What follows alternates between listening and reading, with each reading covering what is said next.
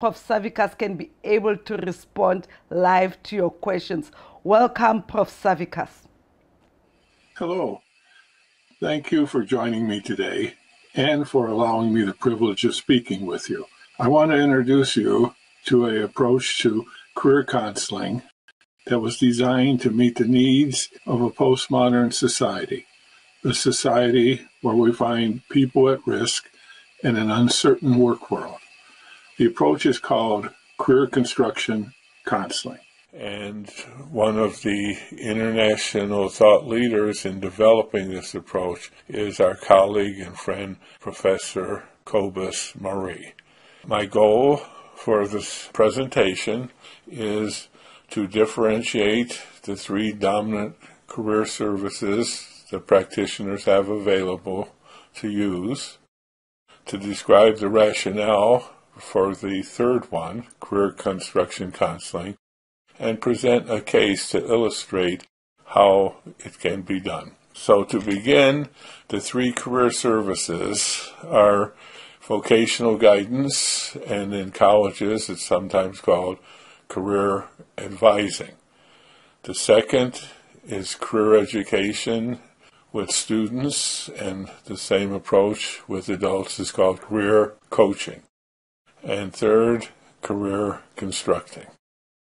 To begin, all three services are valuable. They are each very effective in accomplishing the goals for which they were designed. The question to practitioners is which client or student gets what intervention and when. Who gets what when. The first service, vocational guidance, was developed in 1908 across the globe to help immigrants to countries, people who've moved from the farm to the city, help them find a job, to match them to a job. In the United States, it was called vocational guidance, and it emerged from social work as an approach to helping lost children, helping child saving. It uses an objective approach in which it views the individual almost as an object, as a social actor, and assesses their interests and abilities and skills objectively with tests and inventories, and then matches them to existing jobs where they resemble the people that they'll work with. So it's approach for matching to jobs. It doesn't give a different perspective to the person.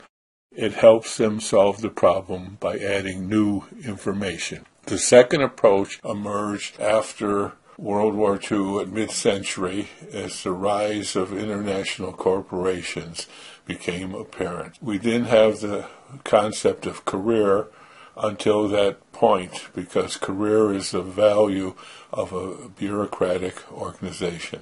So this approach, it helps people understand how they can make decisions and choices and apply their skills to climb the ladder, to move down the path of career satisfaction and success. And its focus is often on career maturity and career stages. The third approach began about the dawn of the 21st century as the work world changed so dramatically. Instead of focusing on jobs and on climbing the institutional ladder, it focuses on the individual as a unique designer of their own life. So instead of focusing on the social actor as an object or the career development of an individual in a corporate or institutional setting, it focuses on the client's unique story in making career decisions and transitions. So the original meaning at mid-century of career was career as path, where the individual moved down the path. It responded to corporate society.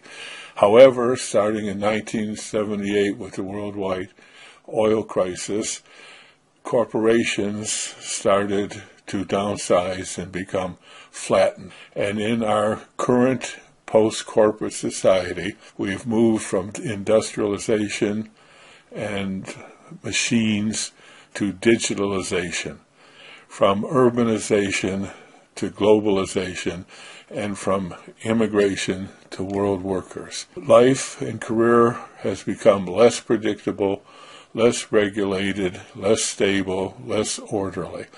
It has become deinstitutionalized. The institutions use the individual in their career. Today, it's individualized. The German philosopher Beck says that we are in a risk society with a great deal of uncertainty. And in this society, we have to use our own story because that's the only place that we can find certainty. In our own story, in our family, in our community. The word career in English came from the French carrière, and path or journey was the second meaning. The first meaning is cart, chariot, car. And so today we view career as the cart, the chariot of your story. It's your story that is your career. Career is the story the person tells about themselves and their working life. It leads to the new idea of sustainable careers. Doesn't mean careers in sustainable ecological products. It means a career that goes with you for your whole life. A career that has coherence and continuity and meaning and mattering for you. The big difference between guidance and career construction is guidance focuses on who you resemble. The test scores say who you look like. In career construction, we focus on your uniqueness, your unique story. Instead of just matching you to jobs, we focus on the meaning that work can have in your life, how you can fit work and choices into your ongoing life. And the difference in the practitioner's behavior is, as a guide and coach, we lead from ahead. We are experts in the occupational information and the world of work, and we know how to use test and inventory scores to identify resemblance, and we can suggest and tell and be helpful. Career construction, we lead from behind. We are not experts in content. The client is the expert in their own life story. We are expert in the process at listening stories and helping people understand more deeply what they already know. The difference to me pragmatically is a guide and a coach can begin the first session by saying, how can I help you? A session for career construction is the counselor is not the expert, the client is. So it begins not how can I help you, but how can I be useful to you? How can we use this conversation to help you identify the choices that must be made, what's at stake, and how you can move forward in your life. Leading the process encourages autobiographical reasoning. And we want the client to engage in reflection, so we have an agenda, a process agenda. And the agenda helps us listen for the career story. The literary critic Eudora Welty distinguished between listening to a story from listening for a story. And counselors listen for a story in doing career construction, systematic and practical way. It's called the Career Construction Interview, and these materials are available to you freely.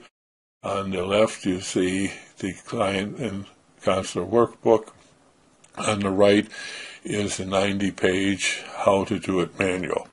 What I would like to now do is go through a case with you to illustrate how to apply this common sense, yet truly effective method of helping individuals know themselves and design their lives. I'm going to discuss the case of Michael. Michael, at the time, was a college senior majoring in information technology and minoring in biology, and he was trying to decide what he should do, what occupation he should pursue after he graduates from college. I chose Michael as an illustrative case because he just as easily could have been a high school senior as a college senior. Career construction counseling with Michael followed the typical three-part format. In the first part, in this case the first session, I conducted a career construction interview. In the second session, a week later, we reconstructed the stories that he offered into a life portrait and then applied the life to autobiographical reasoning about the decisions he had to make and the actions he must take. And in the third session, a week later, we did a follow-up to see how things were going. With Michael, it was 3 one-hour sessions a week apart. However, I've done the same thing, and you can do the same thing in one session, just dividing it into 3 20-minute parts. The idea is to follow the format given the time requirement that you have. Let's begin by looking at the first session career construction interview questions. The format, the agenda, appears on this slide. It has the opening question and then the 5 questions to elicit the autobiographical narrative. The first question is the opening. How can I be useful to you as you construct your career? And you can get as much backstory as you wish. I get very little because I believe that which is important will emerge during the course of the dialogue. The idea in listening to the client's answers is to see them as foreshadowing the development of a theme and beginning to establish a mood and a plot. In the case of Michael, when I asked how can I be useful, he said in brief, help me find what I really want to do. I cannot decide. Kind of terrifying to leave school after 20 years. Michael was a graduating college senior who said he was undecided about what career he should pursue. So the first small story that we're trying to understand is, how did Michael construct himself? How did he compose and arrange elements from role models into a unique character as a social actor? So the question is, who did you admire when you were growing up? And we're looking for descriptions of models because they reveal the self-concept. If we ask him what a self-concept is, it just go blank. But we ask who he actually modeled himself after. Michael's answers were Emmitt Smith, an American football player, and you can see how he described this person. Tremendous athlete, team player, good guy, funny, intelligent. I always ask for 3. His second role model was astronauts because they have the courage and bravery to do extraordinarily things, and they're smart, they don't panic, and they fix things. And his third role model was Arnold Schwarzenegger because he viewed him as brave, daring, charismatic, entertaining, and fun to watch. What we listen for in the description of the role models is the first words, because they're most salient, and the repeated words. And as we distill through the words that Michael used, we group them into calm, does not panic, brave, courageous, daring, intelligent, smart, resourceful, funny, entertaining, charismatic. This is his self-concept. These would be the results of a personality test, should we have given one. The second question goes beyond who the person is as a social actor. It tries to find their manifest interest. What stage, what context of life, who do they want to be around? Who do they resemble? This is our interest question. So we asked, do you have any magazines that you watch regularly? And many young people don't, so we then ask about TV programs and then maybe websites. But we find what vicarious environments manifest the client's interests. Manifest interests are more predicted than our inventoried interests. After they tell us their, say, favorite television show, we say, what do you find interesting? What do you like? What attracts you? What do you prefer? Because we're looking for their motivations and their interest pattern. Michael said he liked Game Informer because it reviews and forecasts new systems, new ideas, profiles of developers. And he's read it, and he's just recently took gaming as a possible career. What attracts you to Newsweek? I like the science, anthropology, pressing issues, really current and important. Innovations in technology. I've always loved technology. And television shows, because so few young people read magazines, asked for television shows, and he liked House because he was brilliant and he saw beyond facades and was still successful despite having deficits. Then our third question, favorite websites. If we already have an answer about television shows or magazines, we might not ask this one. But he liked gaming blogs, he liked the news and the reviews. So we use these magazines, television shows, websites to assess clients' preferred interest environments, Hull and Cold, RIASEC environments. You are probably familiar with the RIASEC types, but if not, you can just listen for what is interesting to Michael.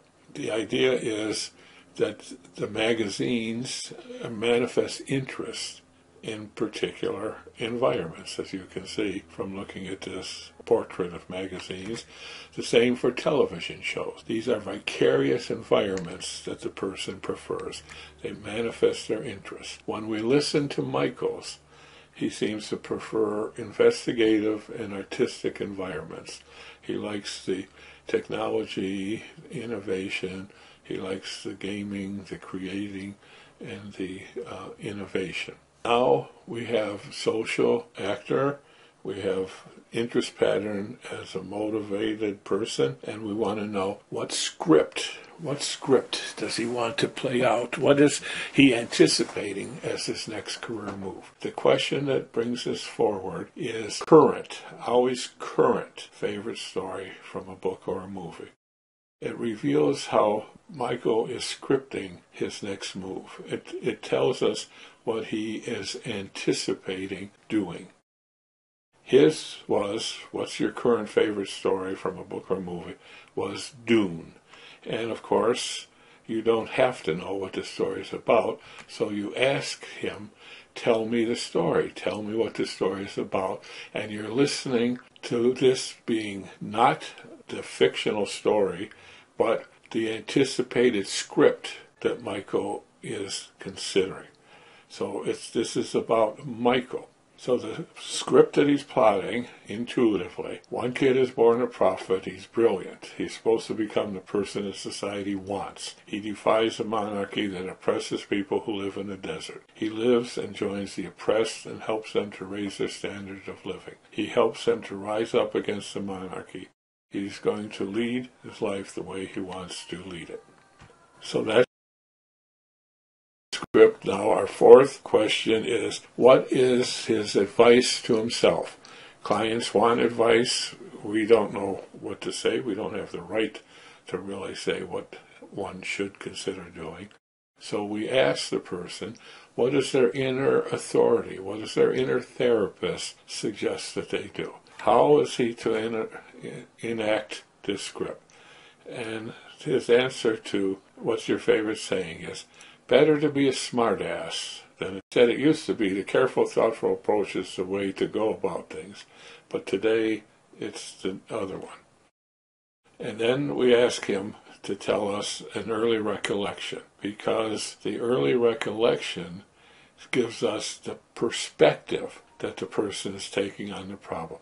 This isn't an Adlerian psychotherapy question. This is just a question that elicits from the person what kind of schema or idea from the past is he using to consider the problem. For each early recollection that you get, we do not interpret it. It's not our job. We don't have the authority to tell a person what their life means. So the way we have the person make meaning of it is have them make a headline to the story, a headline like it might be used in a newspaper. So Michael's early recollection, I was living in Korea. We lived in a condo. There were Korean neighbors. I would put on this mask, and I would go for Halloween, and I'd run around and chase the little girls, and we'd do that for 10 minutes, and then they would to their parents, and they'd feed me this amazing food. I would scare them. I was little and did not have any friends, and they were my energy outlets. I would take off the mask, and then we would be friends. I would take off the mask. I would take off the mask. And then when asked for a headline, he composed, boy takes off mask, gets rewarded. So his perspective is to get his reward and transition from college to work, he has to take off his mask. He has to actively master what he's passively suffering by taking off the mask and defying the monarchy to bravely and daringly jumpstart his career.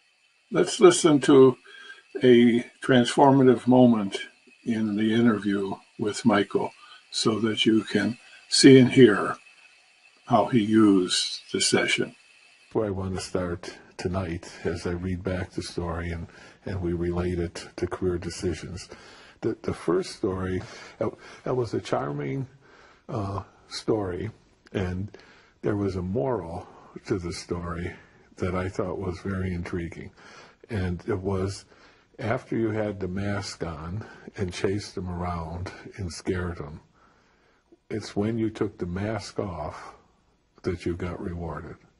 Yeah. Yeah, pretty much, yeah. Yeah, and so one of the things that you're telling yourself with that story is that you sometimes hide behind masks, and the mask Absolutely. is the computer screen. You told me you always have the computer in front of you, and the point of that story is now's time to take the mask off to get the reward. And what are you thinking as I say that? What I've been told by my parents, friends, my parents, break out of your shell, like, don't be afraid to be who you are. So you... Don't use technology as a crutch. Yeah, so... That's not a crutch. It's a safe haven. Yeah, it's a mask. It's comfortable. Yeah, it's a mask. But this is more important wisdom, Michael. This is coming from you. This story was you. And you said, I would take off the mask and then we would be friends. Yeah. Well, it's a beautiful, beautiful summary of exactly what you're doing right now. You can't hide in college. You can't have the mask of the computers. And you're working on your courage to take off the mask, and sometimes it scares. Yeah. Sometimes it scares you because it's comfortable. And I also heard you say sometimes you're not sure what's behind the mask. Pretty interesting what you're telling yourself. Yeah.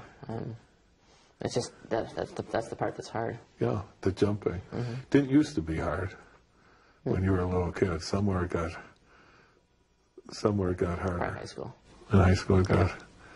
In the handout that you could download is the summary page, and you can see that the counselor fills this in with the client, or the client fills in alone. So from the preoccupation you fill in, from the role models you fill in, from the setting, from the script, and so on. And now you have, from the 5 sets of small stories, the big story, the macro story. It starts with the idea of needing to take off the mask.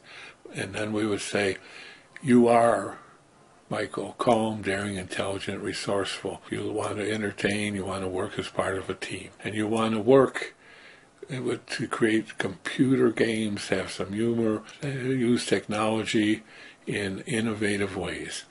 And you are a brilliant boy who's supposed to become what your parents want, but you have to defy the monarchy and leave home to lead life the way you want. You'll be happy when you're able to be successful as a creative and brilliant problem solver and play innovative technology to create entertaining computer games, and you will then become independent and have a successful career.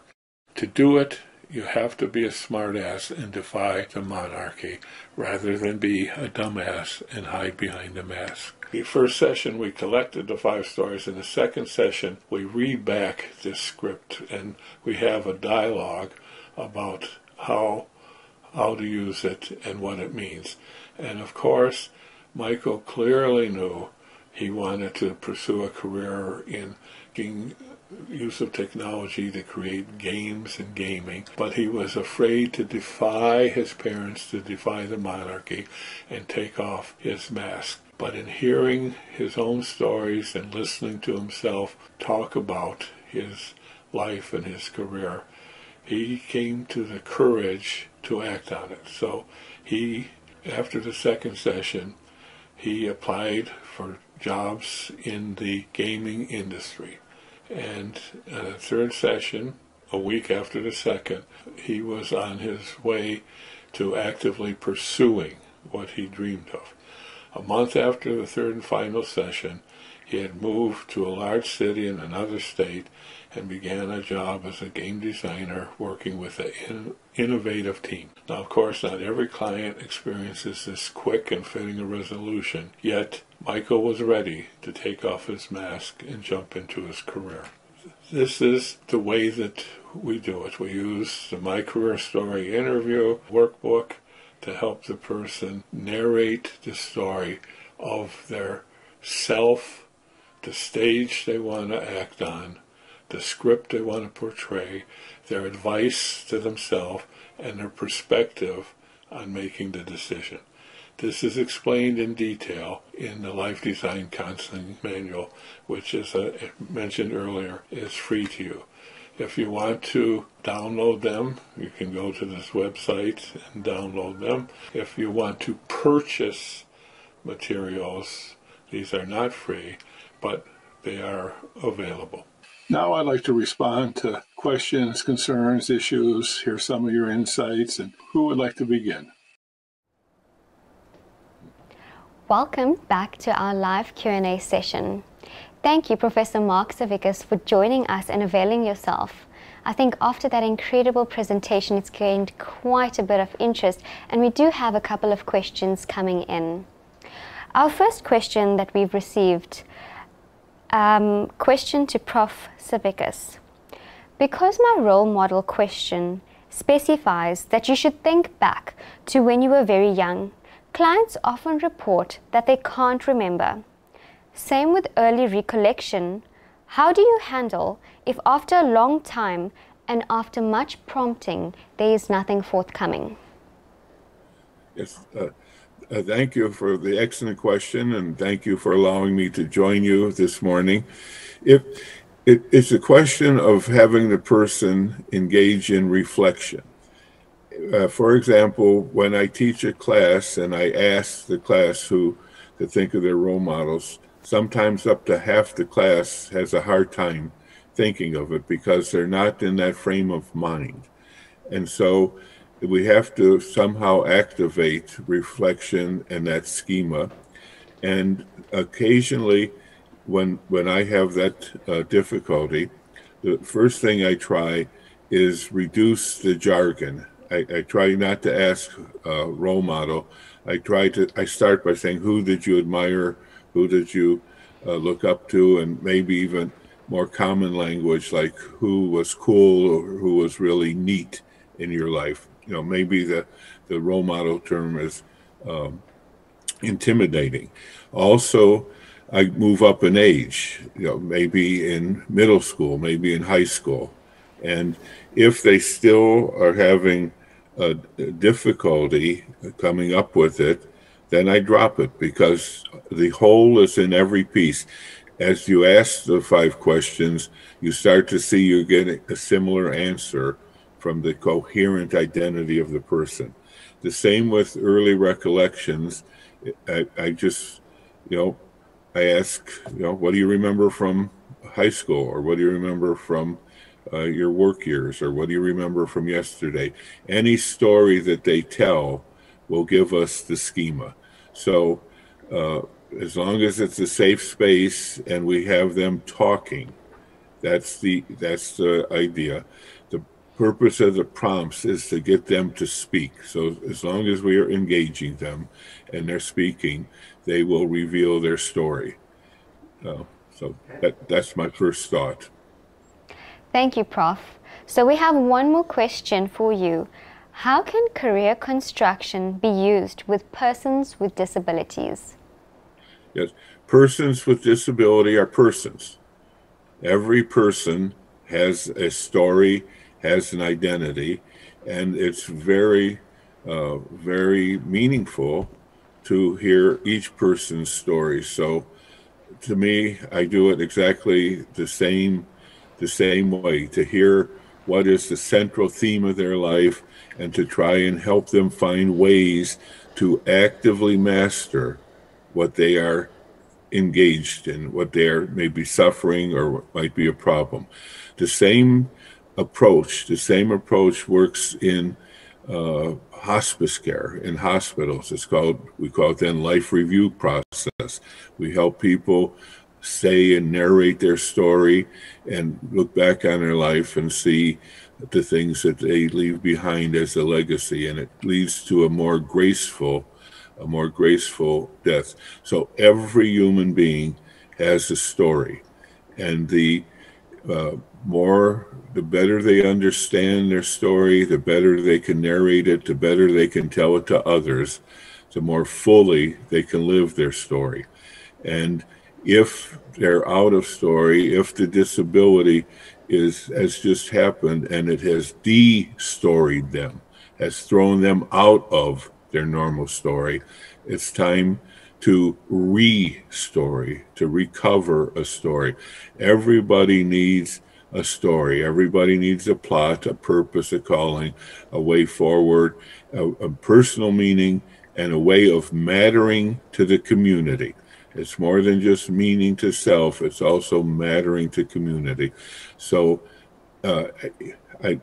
person is person is person. I hope that's a useful answer.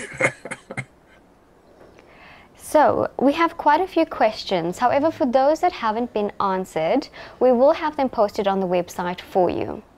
I would like to now introduce to you Professor Maximus Sifutu, board member of SACTA, who will be doing a vote of thanks. Thank you, Paya. Professor Mark Savickas. Yes, sir. Dade, on behalf of the South African Career Development Association, the delegates, and the South African Career Development community, we would like to extend an Ubuntu thank you to you for the kernels of wisdom you have shared with us. From us in Africa, Rialeboha, Siyabonga, thank you. Thank you so much for that, Prof.